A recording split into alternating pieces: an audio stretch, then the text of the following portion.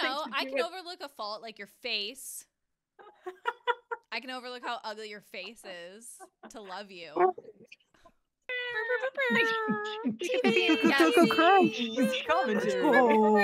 We are dropped right back into the epicenter of the drama with Uche and Aaliyah and Lydia.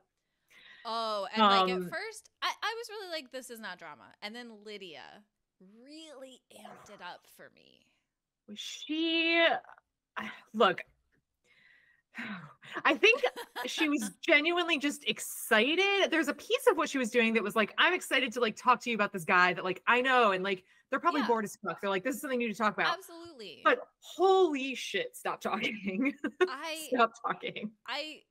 Look, Lydia is not too much, but she does need to figure out like emotionally how much she shares. And like what's appropriate at the right time. Because this could have been a conversation that they have 2 months from now if they break up.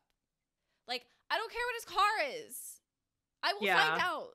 I hope that she found a way out of that conversation because I literally felt trapped with her. I was like, please stop. I know. It was brutal. And like, again, no one has a villain edit. Like, it's just people and their like emotional needs laid bare for us. Yeah. Well, and everyone's crying in this episode. Uche's crying. Aaliyah's crying. Okay, Lydia's crying. Like, why is he crying? This doesn't seem like a big deal. I understand he might be like, oh no, I might have fucked this up. But if it's not a big deal, why are you this worried? And I'm not saying he did anything wrong. I'm just saying he was crying a lot. And I was like, I think he was worried about losing Aaliyah. They didn't really fully like. But also maybe set the stage. Met Lydia and was like, oh God, it's like I know what's Lydia. happening in those women's quarters. I know what's happening. Especially when she was like, I've hung out with him. I've hung out with his friends. You're gonna be fine. They're gonna like you. It's like, stop. Stacy's cream proposal suit. Can we talk about that?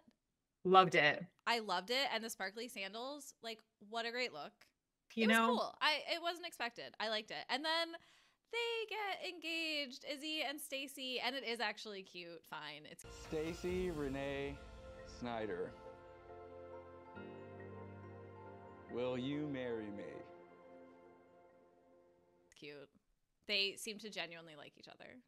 And then we get the high of the proposal.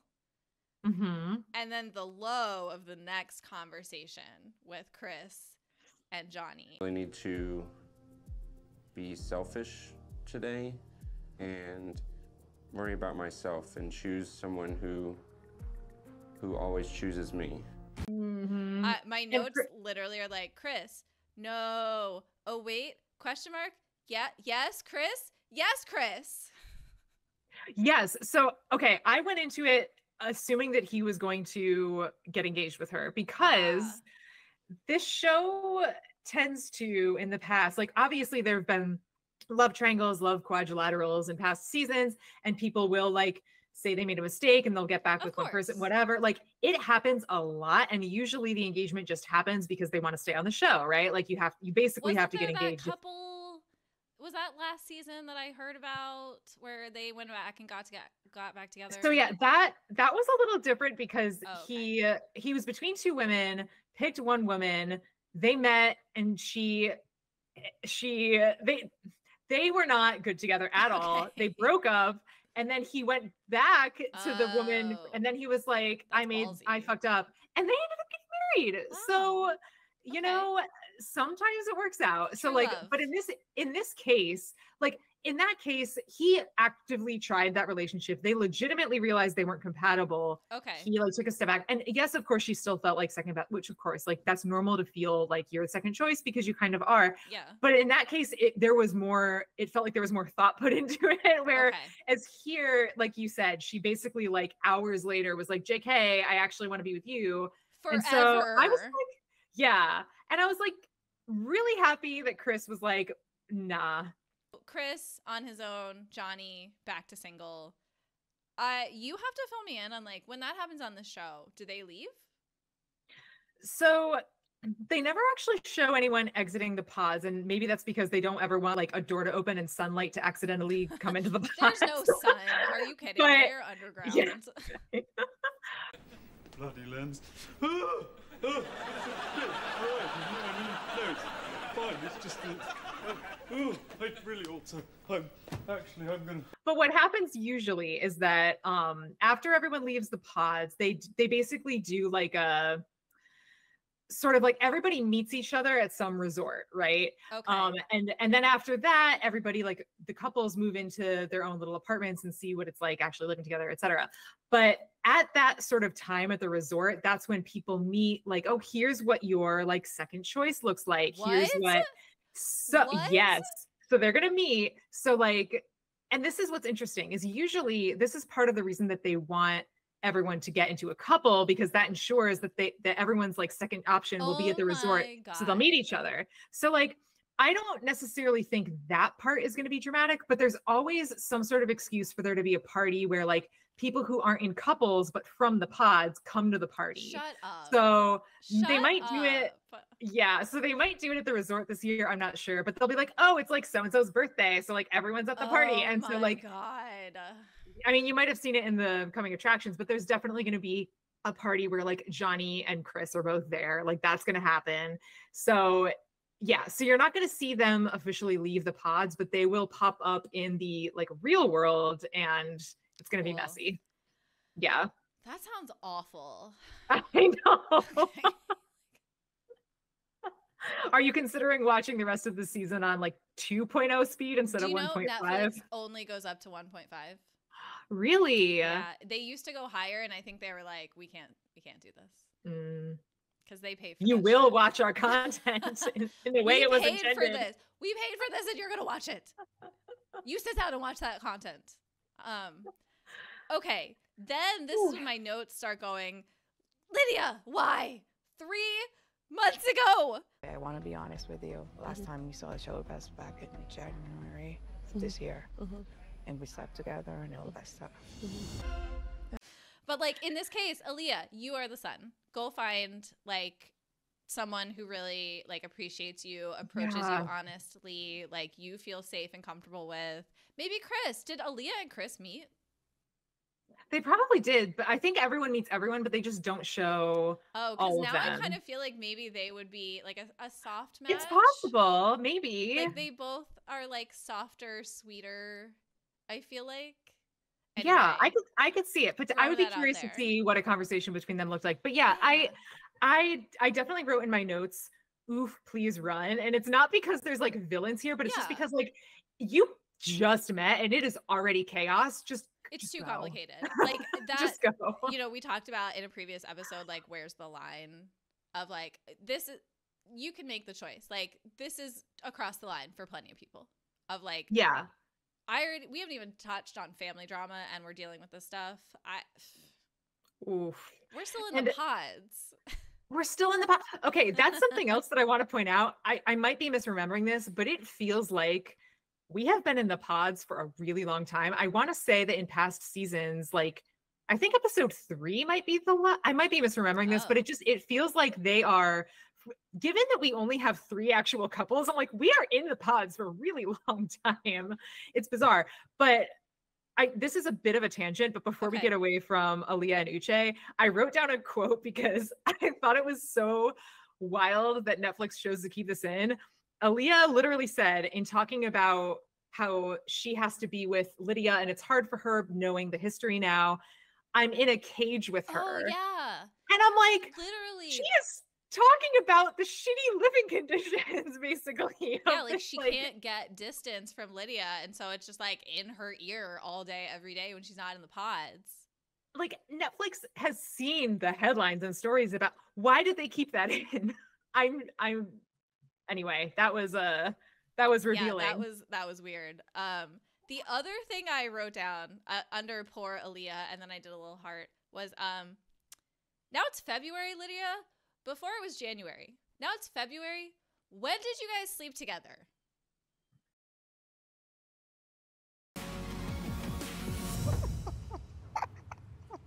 My God.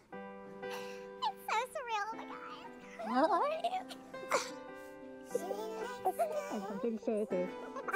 you? But then she and Izzy get for real engaged again.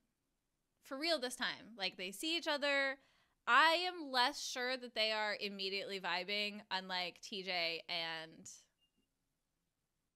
Taylor? JP and Taylor. Like, so Izzy and yeah. Stacey, I felt a little more hesitant, but I still think they like each other. Then we jump to Milton and Lydia.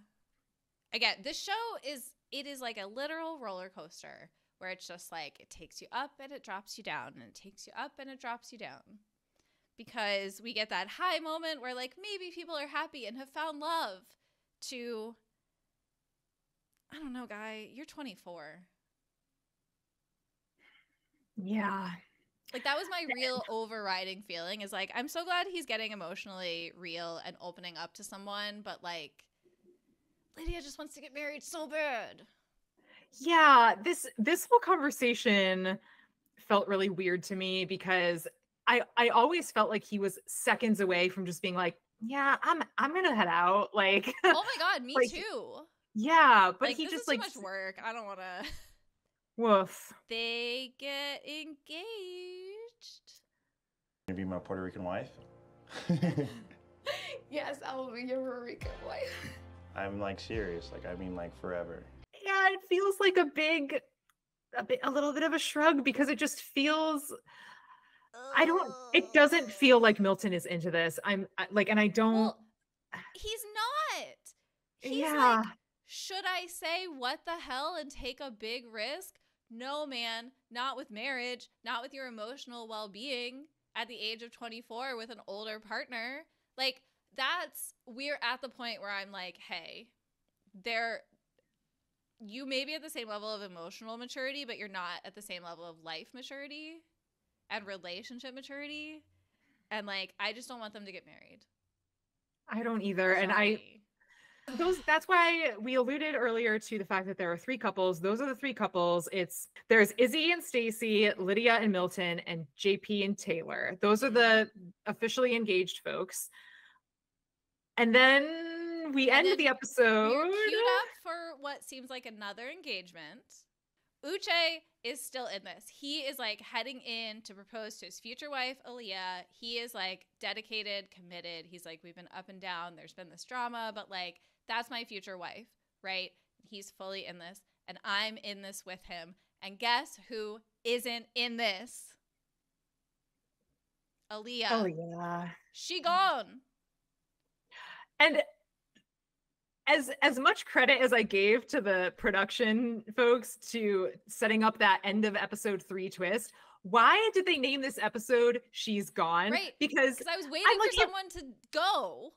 It ruined the surprise. I was like, I legitimately would have been shocked by this if the title was not She's Gone. The title was awful, because yeah, it got to like, once it wasn't Milton and Lydia, I was like, well, it has to be Aaliyah. But like, that also doesn't really make sense, because they seem to be vibing. And then for them to just be like, she's gone. She has chosen to end the experiment. I know, the fucking Big Brother voice just like booming from the You know, in the booth, they were like, I get to say it. No, I want to say it. No, I want to say it. So, Violet, we have watched and analyzed your first 4 episodes of Love is Blind. How are you feeling? How drained of energy are you on a scale of 0 to after? I could literally eat a horse right now. I'm so drained, so mentally exhausted. And I hate myself for wanting to know what happens, because none of this matters. And it's nonsense. And half of it / 75% of it is written and produced. Yeah, they really know how to. Yeah, they know how to pull you in. I mean, look, the thing this reminded me is that for all the cool shit I like and all the niche stuff I'm into, I am a basic bitch who loves a rom-com. And when I see an engagement, I'm like, yay. Yeah, I mean, there are, for as contrived as we know that it is, there are some genuinely cute moments throughout this show. And And hey, like there are some couples who are still together, which that doesn't necessarily mean they're in You happy know- marriages, but some of them probably are, and good for them. I mean, the So- odds are decent because Yeah. look, at the end of the day, is this that radically different from meeting people on apps and having those canned conversations within your own quote unquote pod until you meet? I'm not saying I'm going to do it. I'm just saying I expected a lot more mental unwellness. Yeah, I think that's fair. Yeah, how would you design an actual Love is Blind? It would be like a Skinner box where you have like no senses and you just like perceive words on a screen. No, wait, it's like Tinder. But see, here's the thing though. Doesn't the phrase love is blind mean like, oh, I love this person, so I like overlook some faults or whatever? I think so. So that's literally not even like it has You nothing know, to do I can with... overlook a fault like your face. I can overlook how ugly your face is to love you. Yeah, I don't. So that's why I'm saying like I don't even know what they're actually asking. Like, what? What they're asking? Here's my thesis on the show, having watched 4 whole episodes, which was more than 4 hours. I will tell you, that was more than 4 hours. How little information do you need to marry someone? That's what the show could be called. Yes. Can you have a successful relationship in X number in these specific circumstances? Like they are testing this specific circumstance. It has nothing to do with the phrase love is blind. It doesn't. It's all about under these very controlled conditions with people we have. Oh my God, it is an experiment. It is, but not for what they're claiming it is. Oh my God. But it is a scientific experiment. It's just, we're all part of the experiment. Yeah. That's because they are controlling all an the incredible amount every of shit. variable, Yeah. basically. Because I bet they even, like, when you're allowed to go in the pod. Like, they probably control everything about that schedule. Absolutely. So I guess Love is Blind is a snappier title than can you fall in love after dating somebody without seeing them for 2 weeks and getting engaged right away? And, you know, I get that they're trying to be quippy, but... Look, I've got one. How little data. Yes, and welcome back to how little data does it take to sign your life up with somebody else forever?